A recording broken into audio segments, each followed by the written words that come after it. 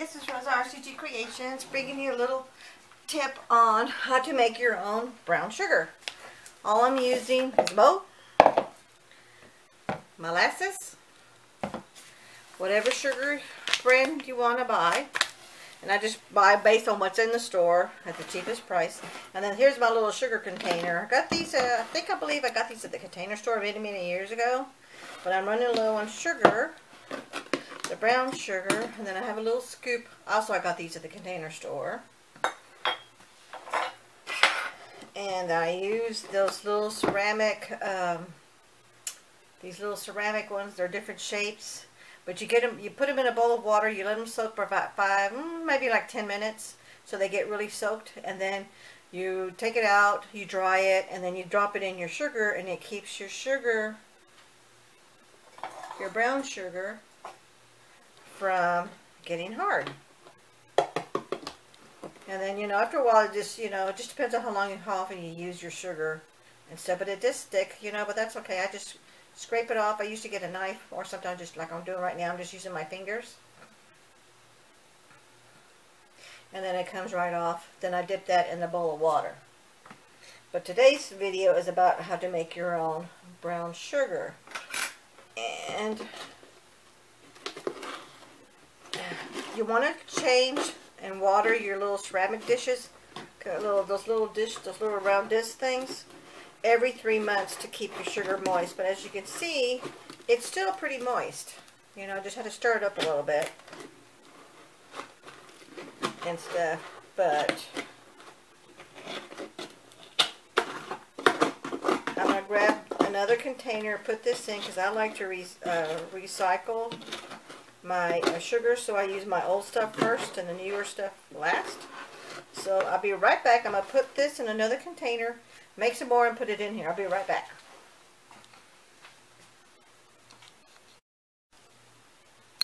Okay, I'm back.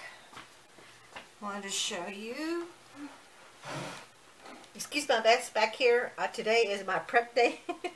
There's so many things I'm out of stock on. I have to reload, repack, so I'm going to concentrate today on repacking my items. And I like to put all my stuff in boxes of like salt, cornstarch, stuff like that I get from the grocery store, and put them in jars and vacuum pack them and seal them. That way they'll last a little longer, because sometimes, you know, if it's a good price, I'll buy in bulk. But since we're just empty nesters, I don't overly buy. But for us, because we're not overly big bakers, but I like to be able to have all that on hand, and I know if I vacuum pack it, it's going to last a lot longer. But anyway, so that's what I'm going to be doing today. So excuse this mess back here, all that stuff that I want to prepare and get done today. So anyway, here's those little ceramic. They're sitting in a bowl of water. I'm going to just come right off. There's this one. I liked it because it looks like a little teddy bear with his little bow. And this one is a little rooster, and they're just ceramic. I don't know exactly what all they're made out of. I don't know if it's the same thing as those clay pots. I'm not really for sure, but anyway, that's what they look like. And then here's my little rooster, and I like to keep them both in here just because this is such a big container. Now I wanted to show you this. I don't know if you're going to be able to see this in the camera, but I'm going to show it to you upside down. This dark spot, all that is some molasses that just with time, it just stuck down here to the bottom of it. It didn't mean you didn't mix it well, which you probably did mix it well. It's just the nature of the beast of this is what happens sometimes. It's not a big issue. Now once a year, because this is a rubber seal here, and this is a snap tight lid, and this is called Snapware. Hope you can see that, but this is a good 10 years old. And all I've ever done with this is keep sugar in it. I keep one for flour, one for pancake mix, and that's another video I'm going to show you, is how to make my own pancake mix. That way it's already ready. All I got to do is add egg and milk and oil, and we're done. But it's all set. And because hubby and I do love to eat pancakes. We eat those a lot. And anyway, but I like it because it's got the little grip handles right here. I'm little, so I've got a small hand. I have a size 5 ring, is what I wear. So this is a good grip for me. And when this whole thing is full, I still have a good grip when I pick it up out of the pantry. So anyway, let's get straight to the video here. So all you do is get your sugar, get your bowl, and I like to use a bowl that's got a little spout, just because I want to be able to pour that and not get another container dirty. Then I have to wash it, then I got to dry it, and I got to put it away. That's just more work. So the less work, the better on certain things. And make sure you always start with a clean utensils, tabletop, and I have wiped everything down. These are straight from the pantry. They just got washed last night. And then you just pour your sugar in your container. And you can do it in big batches like this, or you can do a little bit at a time. I've been doing this for years, so I'm okay with it. I'm fine. And then I just go by look. I don't go by measurements. I know there's probably some recipes out there that do. I just go by look. But you know, I'm going to be honest with you, this is a little too big. So I'm going to pour some of this sugar in this other one with the residue, the brown sugar is in. Just to make it easy for me to stir for the sake of the video. So let me just pour some of this out here. And then I'll make another batch off camera. Okay, then I'm just going to pour the molasses. Use whatever molasses you have, whatever you have on stock. And I just like to turn it so I'm not dripping any molasses when it goes back into the jar. And look, it's drip free. There's no dripping all the way around the lip. That's another quick little tip. Okay, then all you're going to do is stir. I just turn the sugar over on the molasses. And then you just mix and mix and mix and mix. And that is really basically all it is. And you just continue mixing. And I was right. It's a lot easier to do it in a smaller quantity. So keep that in mind when you're first doing it, especially if you're a first-time user doing this. It just makes it it's going to make your life, and it's going to make your wrist a lot better when you're doing it in smaller batches. And it really doesn't take that much time. And you're just mixing and mixing and mixing and mixing until it's all incorporated. And pretty much all the molasses, the clumps of all the molasses. See that? You can see the clumps there. See, there's some clumps right there. You see that? Sorry, I don't have a double camera, so I can't see what I'm doing here. I'm just hoping I'm in frame. Okay, and continue just stirring and stirring and stirring. So I want to continue doing that, and I'll bring you right back when I'm totally done with that, okay? Okay, I'm bringing a little bit different view here. Here, you can see where I'm mixing it. I've already put in my first batch in the container. Now I'm doing my second batch. But one thing I want to bring to your attention, if you want a light brown sugar, then you don't put as much molasses. If you want a dark brown sugar, then you put more molasses in. And that's basically the only two differences between light and dark. Then you just continue to mix. But I wanted to show you as you're mixing, you scoop all the way from the bottom. See how the bottom of it shows got some sugar there? And then you just stir it around again until it all mixes up and gets mixed together. When you see any clumps, like, let me show you right here. See this clump of molasses right there? There's a clump. Let me get this out of the way. Here's another clump right here. I hope you can see that. For me, I found that it's easy to just bring the clumps up, hold in one hand, and then spread your spoon on the inside of the bowl, and that crumbles up the clump, and it dissolves. It doesn't really dissolve, it just mixes in with the sugar. And basically all I'm doing is, hope you can see that, I'm just applying pressure with the bowl in the back of the spoon onto the clump of molasses. And that's how I get rid of the clumps. And then again, dig from the bottom and mix. Dig from the bottom here. Well, here's a good, nice big clump right here. Let me show you. Let me get my fork. And see, that's a nice big clump. So I'm just going to bring it over to the side of the bowl and then spread it out. You spread it with a little bit of sugar, and then it incorporates in with the sugar. And there you go. And you see how there's two different colors. One's a little bit darker than the other one because that's where there's more molasses.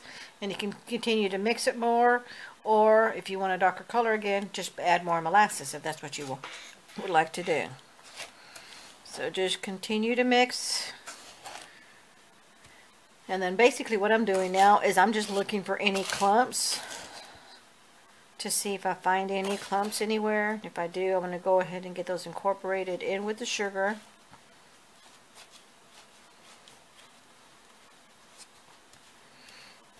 Pretty much this is all I'm doing. So let me bring you back when I'm at the next phase, which more than likely would be the ending part, and then we'll show you what we do next. Okay, I'm back. So since I've got about half my jar filled, I'm going to take one of these little ceramic things. It was soaking in water. Just going to dry it off because this is sugar, so you want to dry it off. Get in all the little grooves. It's still moist, but it's at least the outside surface is dry. Get the back. And then I'm just going to lay it. Actually, I'm going to put it inside in the center here. Push it all the way down. Okay. Now I'm going to get the rest of my mix. And I did do it in 2 bowls because, I'm sorry, but my arm was getting tired. You want to work kind of fast because the more air that you expose the sugar to, it gets hard. So you want to work fast, not overly fast, but you don't want to be a slow turtle either.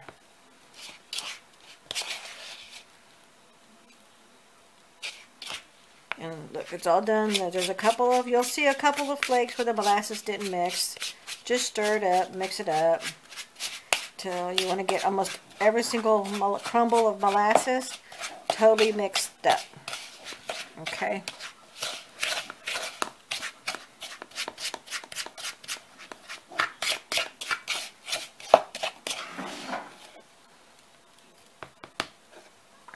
Okay. Now let me put the rest of this in here. Let me turn this around.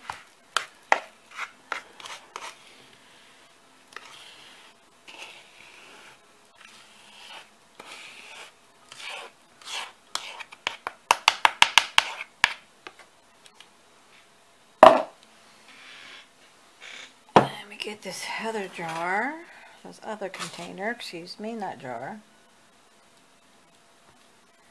Pour that in there.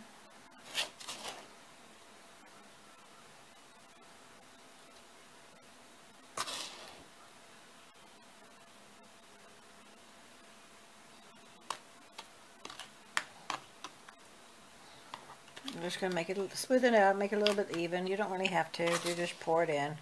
But as you can see, I have extra. I'm going to put this in a mason jar, and I'm going to vacuum pack it so it'll last longer. Then when this runs a little bit low, I'll just refill it with my mason jar, but it's already made. But most of the time I try to stick where it all fits in here, and I don't need an extra one, but because I made it before it was, normally I wait until it's totally empty, but this is the Christmas season, and I'm going to probably be making some cookies for the holidays, so I want to make sure I have plenty of brown sugar on hand and not have to stop in the middle of it and make a batch. So that's why I'm making extra. Oh, I got, excuse my reach here. You gotta make sure you leave room for your scooper. So push it in all the way. And I think that's good. I don't need to overfill it. And then I did wash my table and it was clean and sanitized, so I'm just going to put my little extra scoops of sugar that I spilled on the table and put it back in my bowl. And since I need to put it in a mason jar, I'm going to come right back and then I'll show you the finishing product. Okay, great. Okay, here I am. I finished up this other batch. I went ahead and put my molasses bottle upside down. I ended up getting about that much and letting it sit the whole time I was processing all this sugar. And it filled up to about right there. Oops, I'm not in focus, sorry. And it filled up to about right there. So I filled it up and I made this a little bit darker. So I wanted to show you. Let me move this out of the way. It's just a little bit darker, not much. So this is going to be my dark sugar. That other one's going to be my light sugar. And then I'm just using my canning funnel to pour it in. I've got a couple of the molasses balls, and as I see them, I'll smooth this out before I put it in my jar. I just noticed I see some in there. Let me see if I can get it in there. Yep. Normally I would use a wide mouth quart jar, but I'm running low on those. And there's still a lot of areas that are price gouging the jars right now because of this economy the way it is right now.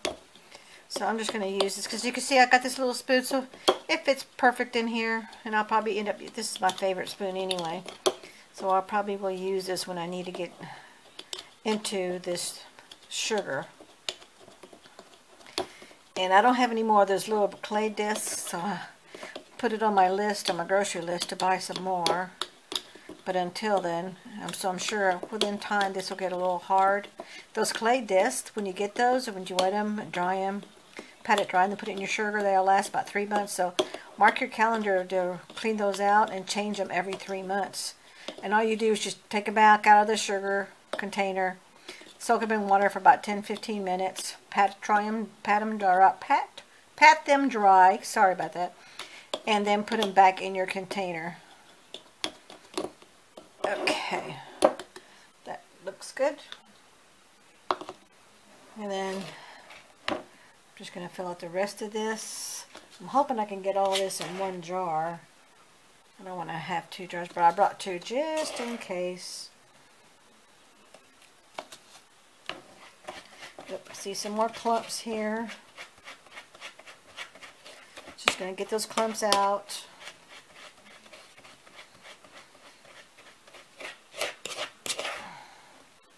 Oops, see another clump.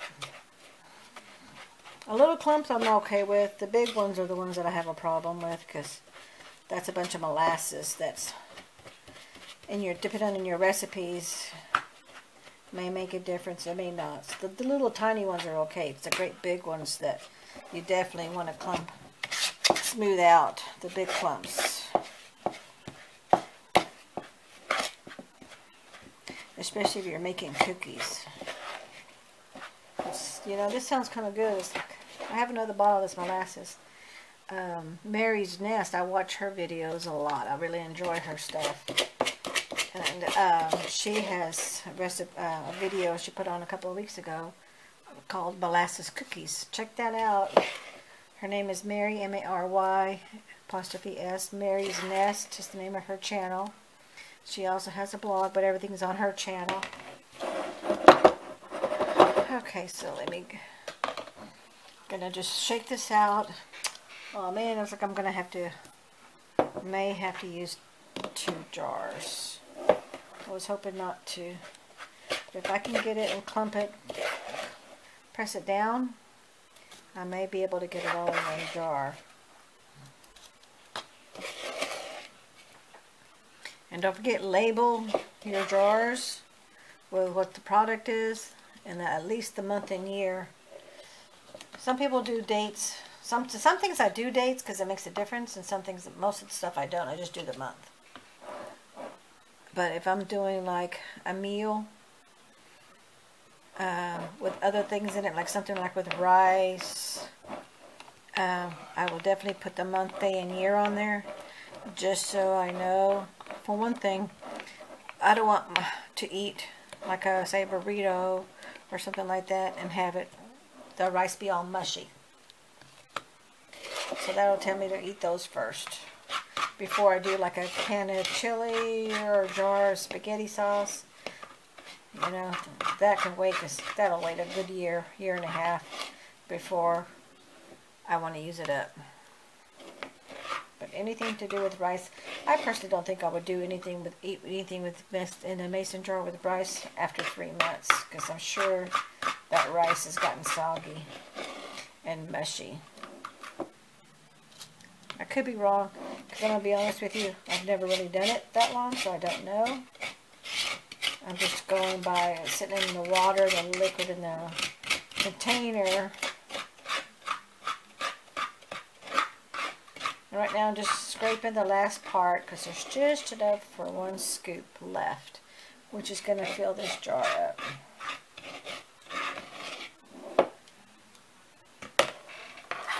And then let me get my fork here, and all I'm doing is getting the last little batches, because all this is good stuff. You don't want to waste any of it, especially if it's big clumps like this, because it'll get soft again.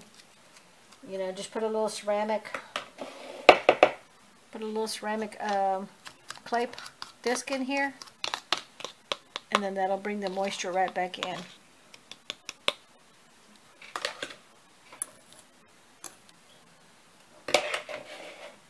Oops. I spilt. Not too shabby for a little bit of spill. So there's that. By mistake, I ordered these off Amazon, off of eBay, thinking they were ball, because I prefer to only use ball or cur lids, and I mistakenly clicked on the wrong one, and these are the known brand ones, and the box came in, and they're made from China. So I don't really know how well these are going to seal, so I'm not going to use these at all. I'm not going to even take a risk on it for any pressure canning, but I will save these for vacuum packing. Wiped off your rim just to make sure there's no sugar or nothing on it. And then put your seal. Do it really tight. Again, I don't have a clay disc in here, so make sure it's really tight. You want to get all the air out.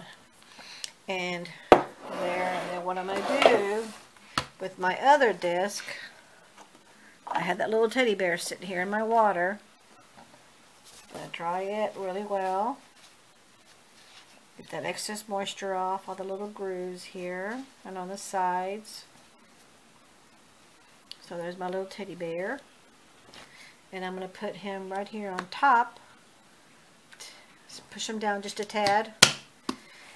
And now I've got 2 containers in here, so this whole thing will last a good 3 months and be really loose and not clumpy or anything because of those 2 clay discs. This one doesn't have it, but I'm going to vacuum pack that one, so we're okay, good to go. Then I'm going to label this one. This is going to go back in my everyday pantry, which I know is my sugar. Oh, look, there's a piece of molasses one right there, but that's okay because it's going to be soft, so when I take it out, I'll just mush it with my spoon, and it'll soften back up again and mix it with my sugar. But there is my sample of how to make your own homemade brown sugar. You use regular sugar. And I personally like this molasses. This is made from Baker's Corners. This is I've tried some other brands. And it's got a funky little taste to it. So my personal preference is just this. But you know, if you buy them, if they sell them in the smaller bottles, buy a smaller bottle. That way you can try it out and you just have a smaller portion to see if you like it. But pretty much molasses is pretty much the same. This one says it takes 60 calories per 1 tablespoon. So that on the sugar is like, whoa, but then you know what? When you're making anything with brown sugar, you don't count your calories when you're eating something like that. Oh, and this is gluten-free and lactose-free. And thank you so much for watching. We'll catch you in the next video. Goodbye.